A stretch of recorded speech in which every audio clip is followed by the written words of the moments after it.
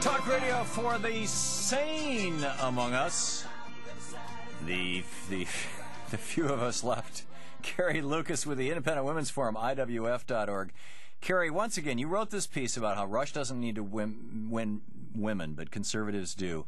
And, you know, I get it that you can find some regulations here and there that might have a backfiring effect. I mean, we could argue that, broadly speaking. But isn't the big picture issue one that the idea of protecting the commons, the stuff we all own collectively, and providing a social safety net, a baseline, not a rich baseline, not a wealthy baseline, not a boy am I doing good, I don't think I'll ever work for the rest of my life baseline, but some sort of a net through which people won't fall.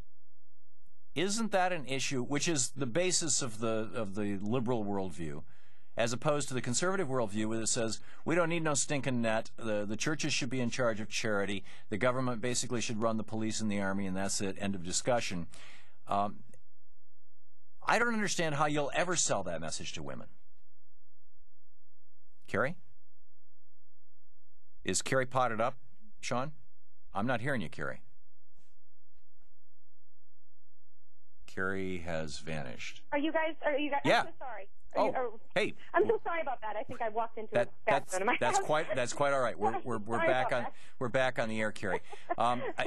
My comment to you was I just don't understand how you'll ever sell to women the conservative worldview that sorry, buddy, you're on your own.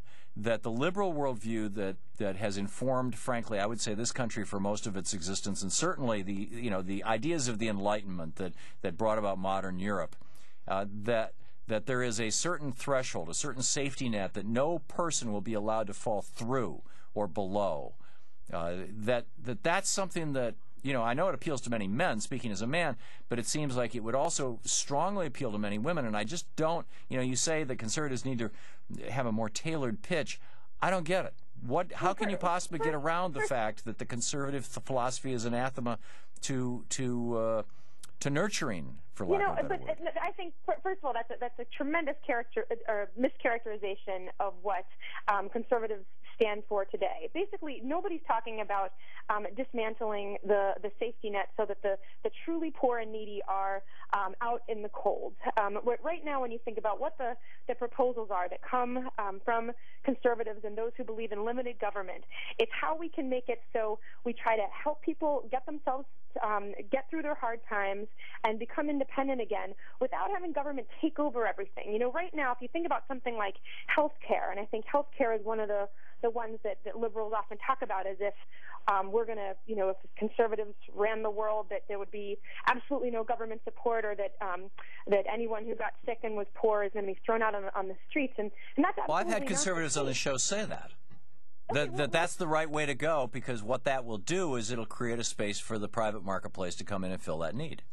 Okay, well, I mean, if you look at what's being proposed in Congress, it's instead that they want to put money in people's hands so that they can purchase individual insurance on the private market and make sure that there is, through regulations or through a government program, have something so that that there is individual insurance that's available and affordable to individuals, but not create essentially these tremendous government programs. Carrie, rather than sounding like a conservative, you're sounding like somebody who wants to advance the interests of the corporations by use of government money without a guiding principle. No offense, but you see, what am I missing here? Well, I mean, because you're missing the element of competition, Tom. You're missing the idea that there actually are, in the same way that... But how can you have competition if the government is providing the baseline?